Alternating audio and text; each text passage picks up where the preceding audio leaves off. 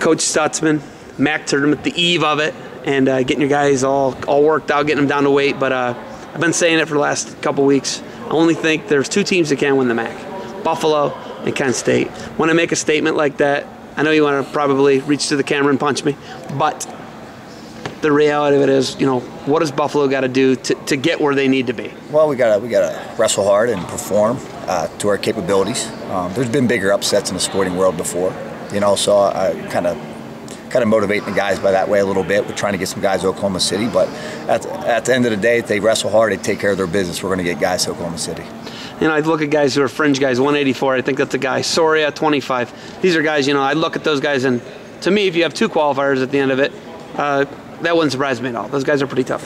What do you guys got to do to get your one and, you know, build off getting one and build off the momentum? I think Max Shorey's wrestling as good as he has all year, so I'm really excited about his progress. I'm excited about 33. 133 won 6 matches last year. He's won 13 this year. You know, they're taking top 5 there at 133, so I think he could potentially be in a mix. Nick Flannery, he could beat anybody on any given day in any weight class in the country, so we're excited about him. It's a great tournament. You know, it's a big difference from the EWL. There's no doubt. The conference as a whole is tremendous. But you can't overlook some other guys. Wally Maziarz are taking top 5 at 157 too. They're taking, you know, top 3 at 184 right now. So, and Tony Locke's in the mix, and Angelo Malvestuto, depending on where we sit in that bracket, is going to be in the mix too. So, you know, and I'm not selling those other guys short. You know, the goal is to get 10 guys to Oklahoma City and get some All-Americans. 184, you know, there's been some scratches at 184. I've heard of another one recently, but there's 2 guys who qualified spots who won't be in at 184. What do you say to Locke tonight? Well, you just got to perform. You know, he has to. If he feels good, his weight's in check. He's going to perform. He's always won on the highest level, and he's ready to go. And I'm excited for tomorrow. I'm really excited to see this league. The league as a whole together, you know, all year. So it's going to be a great day tomorrow. We're ready. I can promise you that we're ready. It's been a rough season for you. You know, you leave a top 25 team behind. I've seen Bloom all over this year, right, and they've just had a dynamite year. And I've asked you the question before. Yeah. How hard is that seeing that? Well, it's good for the guys. You know, I follow those guys. Those guys text me, call me, tweet at me, you know, so I follow their progress, and those guys are doing an unbelievable job, and I'm happy for Jason Messer and his staff.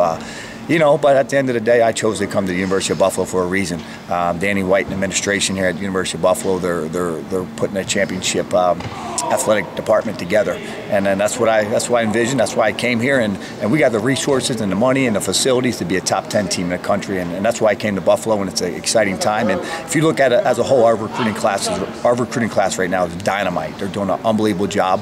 Everybody's placing high in their state tournament, so future looks very, very good. But on these guys we got in our team, we're excited about those guys too. Your life has been absolutely bananas in the last 12 months. You get this job, you know, 9 months ago. Yes. And then you have a son 5 months ago. You know, I look at your life in the last year of your life has been crazy, John. What's life been like? And, you know, you got a great wife. What's life been like? You know, it's been great. You know, I don't sleep much. You can see it's been good, though. My family is first and foremost in my life. My kids, I love them. But I live in the office. You know, we live in the office, and I spend a lot of time away from home recruiting this year. And you know, first and foremost, when we get back from the national tournament, then I got to spend some family time. I think that's important. But my life's been in a whirlwind. It's been great this year, and just looking forward to it. They're coming to support us tomorrow, my family. So it's going to be a good day. All right, Coach. You got anything else for me? We're not dead. We're going to be in the mix, and I don't know how, but we're going to compete at the highest level that we possibly can. We're going to get the most out of our guys, and the potential is there, so we're excited about tomorrow. Good luck, Coach. Thank you.